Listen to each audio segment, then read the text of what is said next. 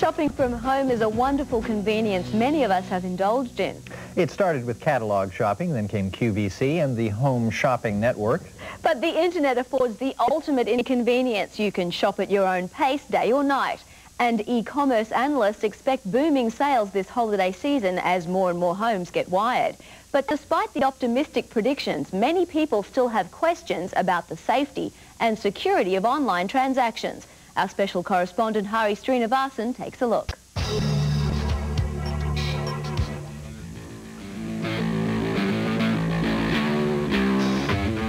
Online shopping is set to explode.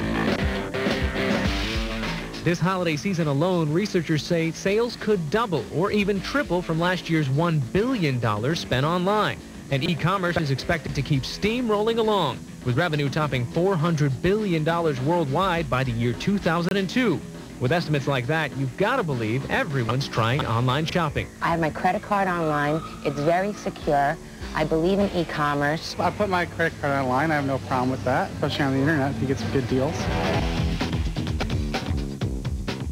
In fact, nearly 26 million households in the U.S. are online, and they're buying everything from stocks and cars to books and jeans. But the rest of the country isn't catching on to the online shopping frenzy, and they certainly aren't using their credit cards in cyberspace. It frightens me to think that someone else could get my information and use it.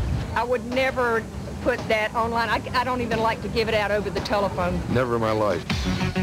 Stephen Meade is president of VirtualSellers.com. He's so sure e-commerce is the wave of the future, he started his own company to help businesses sell their goods safely and securely over the net. I think a lot of the fear from the internet is really just the fact that it's an unknown entity or unknown commodity. I don't really think it's that much different than maybe 10 or 15 years ago when people were getting accustomed to seeing an 800 number on a television. The main difference? One transaction is executed over the phone to a real person, and the other is entering a credit card number into the great unknown.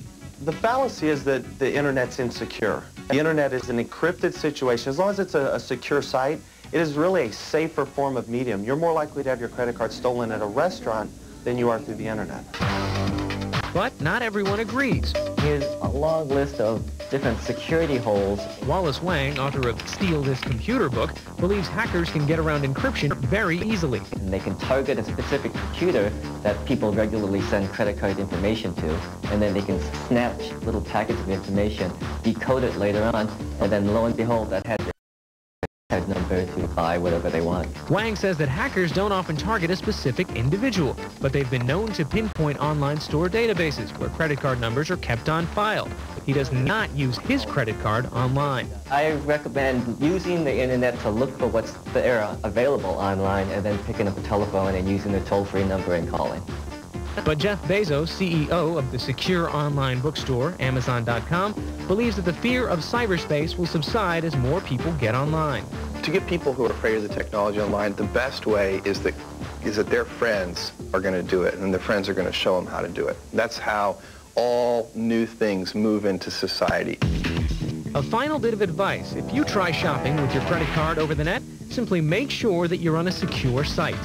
The majority of time with Netscape, there's a padlock that will lock up. With Microsoft, there's an actual key that will lock up, and that'll give you a good indication that you're in a secure site. Okay, Hari, so do you shop online? Do you think it's secure? Yeah, I've bought books and CDs. I bought a couple of airline tickets. I mean, I think the security is pretty good, and most of the companies realize the potential for hackers to break into their databases, so they keep sensitive information offline. Just names and billing addresses are what they have in their systems. You online shopaholic, you. You know, it's getting tougher to declare bankruptcy these days. I just want to warn you.